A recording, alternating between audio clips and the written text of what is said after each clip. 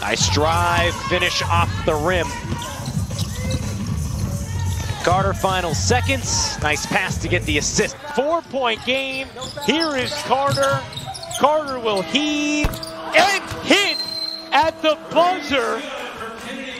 But Seattle holds on thanks to their incredible free throw shooting down the stretch.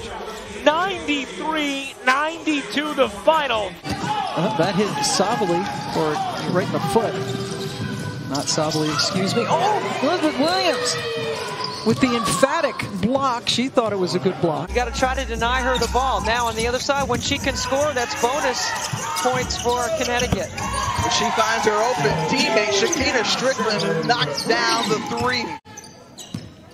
About 18 for the game, 17?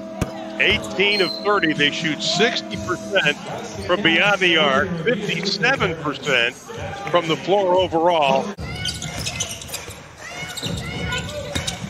Courtney Williams hands it over to Laney. Laney with a nice pass. How did she get that over to Williams? Two can work together with this team. Makes them very dangerous. Like Dietrich with the shot clock winding down. There you go with Gloria, who's had the hot hand. She's taking it, dishing it out to Benaja. Laney at the buzzer. Yes, ma'am. See, here's a couple of exchanges. Courtney Williams going right. Guarded by the taller Candace Parker.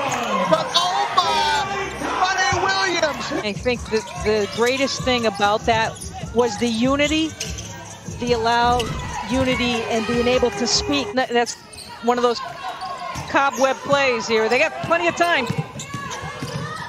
Laney hoists it up and banks it in at the buzzer. We're going to count it in after 10. Just over a minute to go.